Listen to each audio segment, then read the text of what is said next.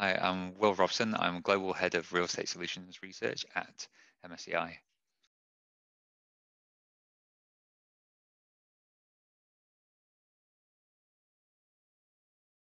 The role that private infrastructure plays in a multi-asset portfolio depends on kind of what an investor is invested in and why. So most commonly, it's about inflation hedging or high and stable income, low volatility and correlations for diversification. But it could be about seeking high returns in sectors that they're looking to see grow, or maybe it's about impact investing, investing in climate projects or social infrastructure.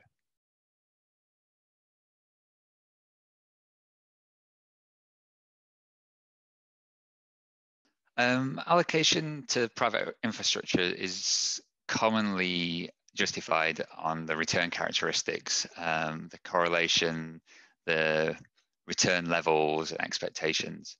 For any given level of return expectation, lower volatility and correlations to other asset classes typically increases an optimal allocation.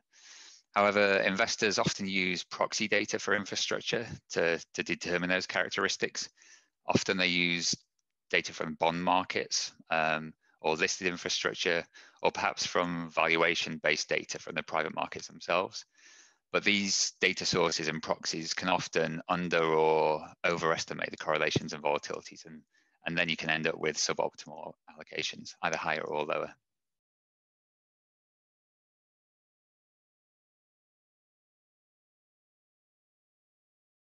There's many misconceptions around private infrastructure assets, but I think one of the most common is around the heterogeneity of the asset class.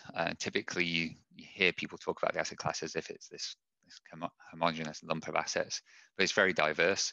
So you have some investments that are very equity-like with high growth exposure and less diversification benefits.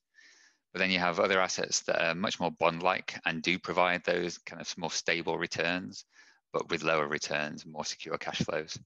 Our private infrastructure data illustrates significant differences between, for example, contracted assets and non-contracted assets. Or for example, during 2020, within transport, airports performed very differently to transport.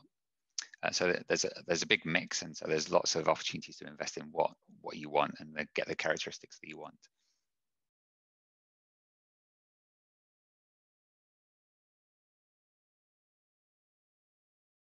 Private infrastructure investments can perform quite differently from listed infrastructure investments. And so you get a concept of the private risk premium or reporting bias around valuation data can have an influence on the allocation approach. We know from comparing our private infrastructure data with the listed infrastructure data that there are significant differences in performance.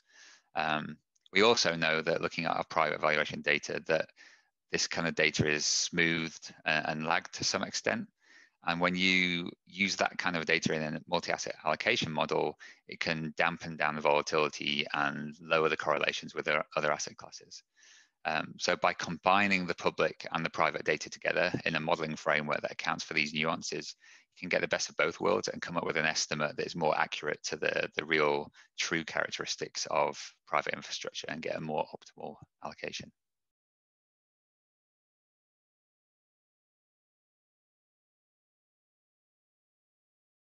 We've seen private infrastructure allocations grow substantially over the last few years, and many expect that to carry on into the future.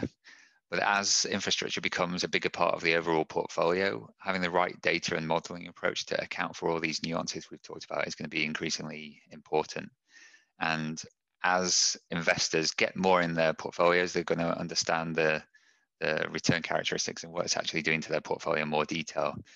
And not least, all the data, the thirst for data around climate and the climate transition is really accelerating the general thirst for transparency. And when people are asking for data on emissions and physical risk, they're going to start asking basic questions about return characteristics and how they can reflect that in their portfolio analysis.